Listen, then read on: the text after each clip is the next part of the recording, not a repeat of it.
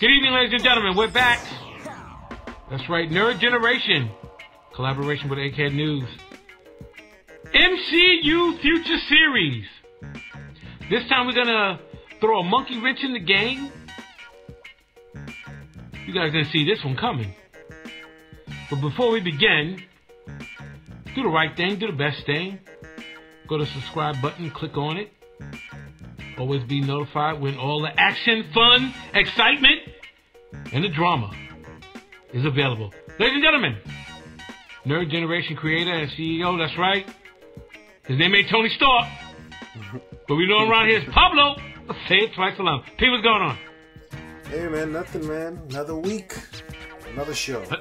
Another week, another show. We're in the cold mine. Just turn the lantern on and don't let them ghosts get you. Ladies and gentlemen, this one's a different one because you think you pretty much know what we're going to talk about, but this one we're going to throw a little monkey wrench. Today we're going to talk about one of the most popular but unpopular but awesome but not well known. Let me just stop with all the adjectives. Ladies and gentlemen, we're talking about and he had the Mighty First. Because I remember the cartoons back in the 60s. I used to watch it with Speed Racer. The Mighty Hercules. Remember that? That was great. Remember he had that big H on his belt? That was dope. I tried to make one. When I was a little kid, I tried to make one. Anyway, that's I'm rambling. And no, I was not around when the cartoon first aired. All right, so I tell my auntie, you can slow down. I ain't that old. All right. But anyway, ladies and gentlemen, Hercules, he's the Greek version. They didn't do the Roman version. And now that Doctor Strange is here and the multiverse is here, I think it's a well-stated opportunity to introduce Hercules. I'm not saying give him a movie, but I tell you what, you give him his own TV show, I'm watching that. Oh, hell yeah. Because the Hercules on CW worked. But this time, it won't be crazy like CW's Hercules. I mean, listen, I love Kevin. I love Kevin Sorbo, and that's a little plug. Now, you guys, when you watch this, the whole video, Kevin Sorbo is going to show up. And you're going to go, oh, Kevin, Zena. Yeah, I know. You guys are going to make all the... That's what we do around here. We do all the... You guys are going to spot it. But anyway, Kevin Sorbo's Hercules ran for a while on CW. Yeah. So you can't say it can't work. Yes. And maybe this is us pitching a show to Disney. Kevin, if you're listening, once those hashtags go up, hey, Hercules. P, I don't think we're going to get paid for that. No. Hopefully we just get brought in for a meeting or two.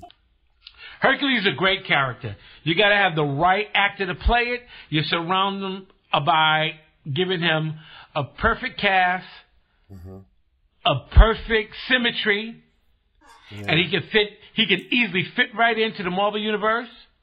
And if you don't want to use Hemsworth all the time in the Avengers movie, do it like they did in the comic books. Ladies and gentlemen, let me get some facts. You know what we do around here with the facts. Marvel's Hercules debuted in Journey into Mystery, #1, 1965. His first appearance, though, was Avenger #10, 1964. Now, you're saying, wait a minute. Back then, boys and girls, the comic books ran by titles.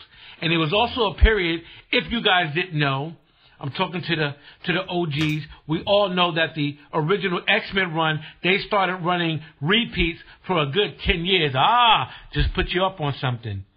Some of those X-Men comics, they just ran repeats. But anyway, that's another story down the line. P, I think Hercules works.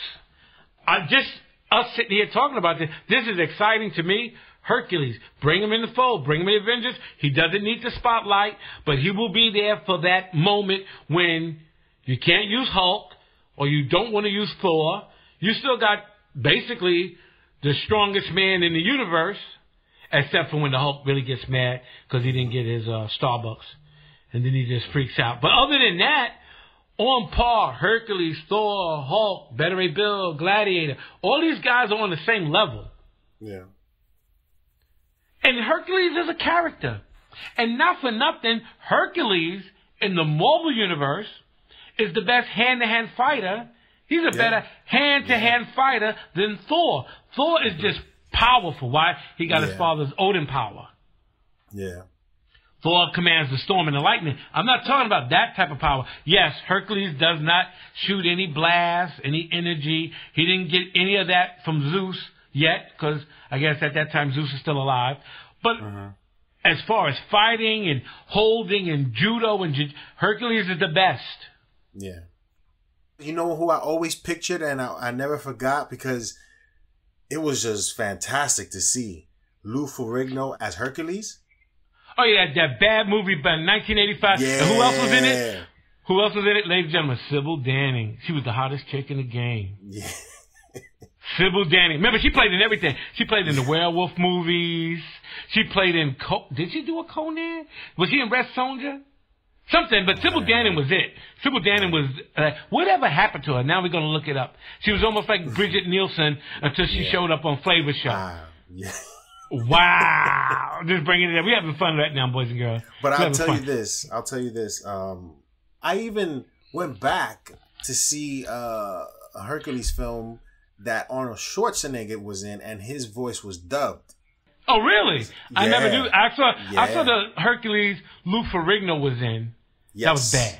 That was bad. Those were bad, but as a kid, you were like, wow, that's awesome. Oh no, kids Saturday afternoon, and then after that, the Kung Fu movie comes on. You know, you love exactly. So it would be dope to see someone portray it like that, because when you read about him, even when I used to take Latin classes, and we used to read about him in Latin, and when we would translate, they would talk about Hercules being a huge guy, not a huge like the Hulk. But for a normal dude, no, not muscular. He was a big dude. He was muscle bound. Yeah, he was so built. built. That Channel 11 Kevin Sorbo really didn't. I was like, yeah, this ain't Hercules to me. So I never really got into it. Okay, and then they put him with those leather pants that got the flakes on them. Listen, like I said before, I love Kev. Everybody fell in love with the long hair. He was like Fabio, but cooler. But it's fun. You know, I think personally, I think Hercules works. Now it all depends. It definitely could work. How they do it. Yeah, Hercules works. It all depends on how they do it. So, being that you said that, it all depends how they do it. Let me ask you this: when we were first introduced to Cap, they went back. Then they put him in the present. Do they do the same with Hercules? Would you do the same with Hercules? You can't now, because we now all know once WandaVision hits and Doctor Strange, what's the past anymore? We just have to wait and see what happens. I don't think it's gonna go so crazy where it loses people, right? Because you can lose people with these ideas, right? I don't think they'll make it crazy. Because imagine they would have done. Just think about this. When we first saw Thanos, we said, "Oh snap! They're doing the Infinity Gauntlet." I don't think they're gonna do it the way the comics did it, right? They toned it down. They made it. You know, everything made sense. It wasn't out there. I don't think they'll do the same with WandaVision per se. We just have to wait and see how crazy it gets. Obviously, we get in the multiverse of madness. Let's see what that means. So I'm not jumping the gun. To say this is not possible because of this, because we don't know what this is yet. So yeah. So with Hercules, I think this is. I don't know if you do the same thing with Cap. Maybe you do flashbacks or whatever the case may be. But you can definitely make Hercules work because he's sort of like the thread in the Marvel universe somewhat, because he deals with everybody as well. And plus, yeah, you're expanding the universe. Guess what? It's not just as Guardians. It's not. You got the Egyptians, and not for nothing, in Black Panther, you introduce Bass. Bass is part of the Egyptian godhead, so here we go. So then if we're going to go down this route, where's Hercules? And ladies and gentlemen, if you didn't know, maybe you probably didn't know, Hercules was a great Avenger. Hercules was an Avenger. He was a champion. Hercules has two infamous Avenger runs that applied to him. And one was Avengers Under Siege, which introduced the Thunderbolts. Okay. Hercules was almost beaten to death by Goliath, Atlas, Mr. Hyde, Thor's enemy. One was Bulldozer, One was the guy carried a big crowbar. One was bulldozer crowbar. I mean, these guys, and they literally, if you look at the comic book panels, they beat him to death. And then, while of course, obviously, when Hercules was in the hospital, and then, heads found out what happened, it was death wish now. They were hunting you down. Nah, you ain't going to jail. What? You ain't going to jail. And Thor's looking for you. Yeah. Once he went to the hospital, that was it. Lights out. What? If I were you guys, I don't know what you do. Make a deal with Hela, because he's coming. Big Hercules run back in 1987, Olympus under siege, where Zeus went mad. And the Avengers had to, you had Thor, Namor, Hercules, She-Hulk, the Black Captain Marvel with light energy, and Captain America. But the only thing was Thor was cursed, as Walt Simonson. Thor was cursed with brittle bones, but Thor put up a fight, and Thor hit Zeus in the face with the hammer. It was like, holy! And then the thing about it was, you found out the connections that Namor has with Neptune and Poseidon, because Zeus's brother said, "I can't let you kill him, because he's my heir on Earth." I mean, there's a whole lot of stuff with Namor that was never really explored. That he's the heir to Poseidon. And let me ask you this: being that all this, there's a lot of great story there. Yeah, there's a lot of Godhead stories and who's connected to who. How do you go about introducing him? Well, an introduction to me, once again, I don't know what to continue. This is after Doctor Strange, because after Sam Raimi blows our mind with whatever special effects and craziness. But, when Sam Raimi does his stuff, I saw what he did with Darkman. Boys and girls, you guys chime in. This is that chime in moment. I don't know what this thing is going to look like after WandaVision and Doctor Strange, but I would say, if all of a sudden, I know this is jumping out the window, after WandaVision and Doctor Strange, will we now be in a universe, a Marvel Cinematic Universe? There's always been vampires. There's always been werewolves. There's always been mutants. There's always been.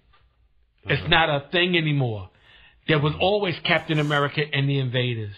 We don't know what changes what, man. I'm just putting it out there. Hey, guess what? Thanos is still alive in this new universe. Dude, what? Thanos is still alive. Come on. Am I joking? Is that possible? Of course it is. Why? We'll find out whatever happens, Hey, listen, you said it before on many a podcast. You don't know what Kevin's plans are, but you know that man has plans. Yes, of course. There's no question about it. If he's talking about, and you guys read the headlines just like we do, Dracula is hunting Moon Knight on the Disney Plus series, come on, man. Come on. Is that the rumor? That's the rumor. He already, I guess Kevin's putting it out. The universe is about to change. And this whole thing with Sony and the Madam Web, that goes along the mystical side of Spider-Man. Yeah. That Spider-Man gets his, not gets his powers, let's get it right. Fact check. He's connected to the spider totem. And listen, all this stuff is going to be introduced now, boys and girls. The cat's out the bag. The kid's walking around the house with mud on his feet. There's nothing you can do about it. Okay, so not knowing what this will be after, after WandaVision and WandaVision and Doctor Strange's film. Yeah. We have to start from somewhere. There has to be a way that you would introduce Hercules.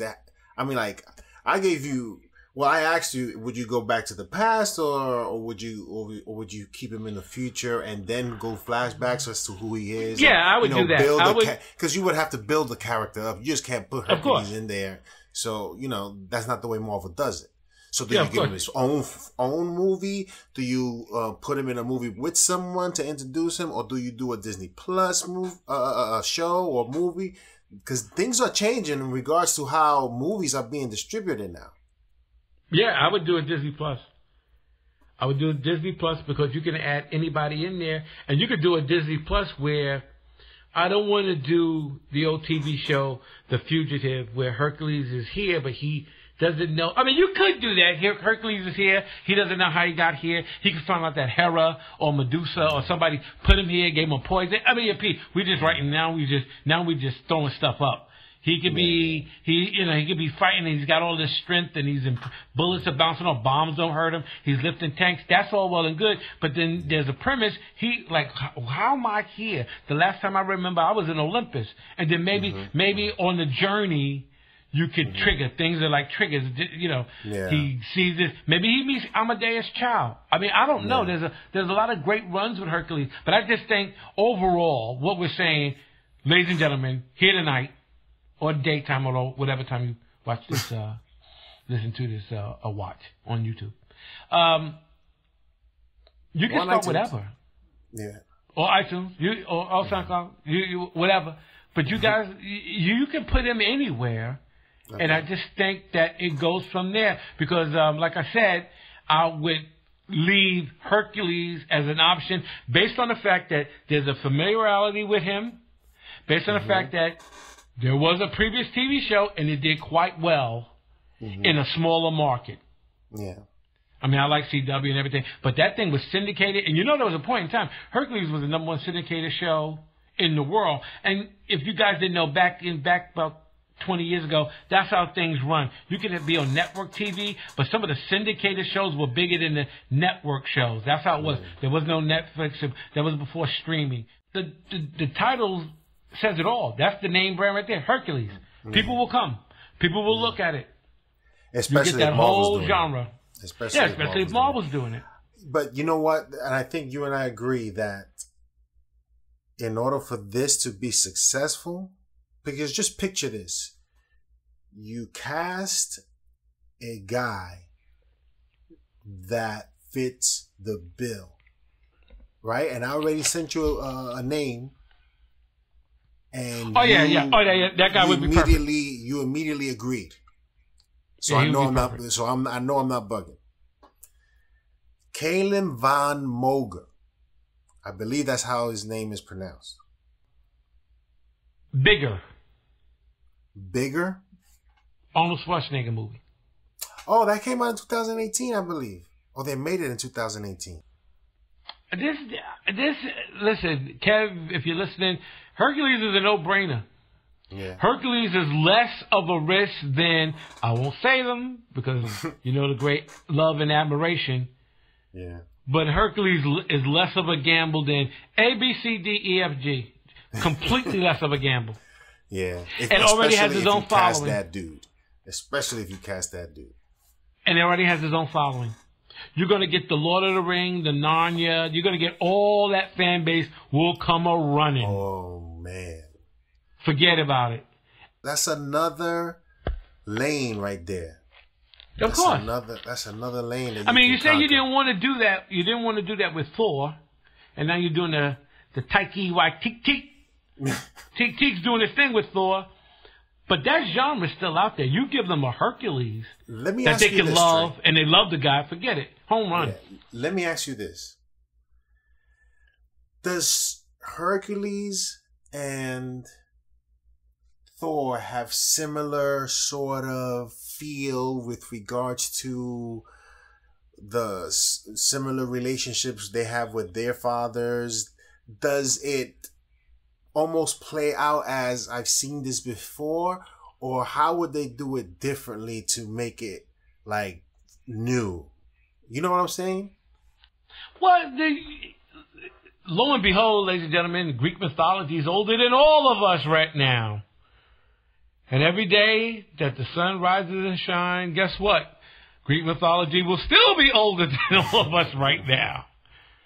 So the dichotomy with all of the myths, for some reason, and no insult to the ladies, but it's always about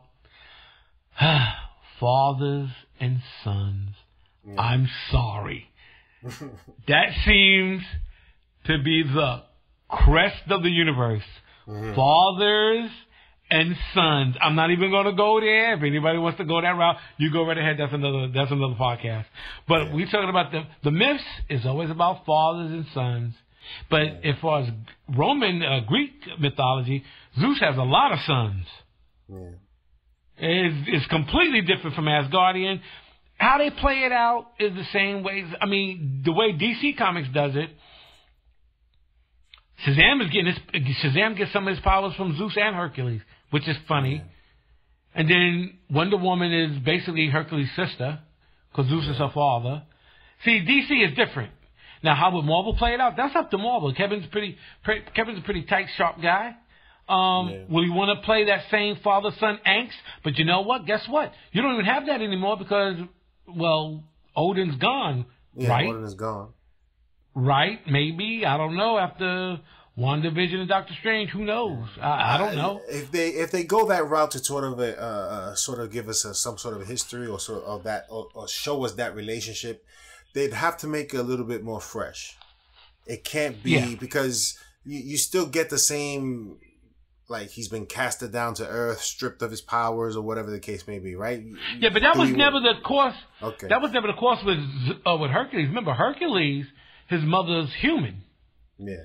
And it was one of Zeus's many and multitude of dalliances that he had with the women. You know, Zeus other than women. He just come in there. He pretend he a caterpillar. So what's that bug on your window? Nothing, mommy. Yeah, oh my God. But anyway. It all depends on how they write it. But Hercules, as far as Hercules, the superhero, Hercules blends in with everything.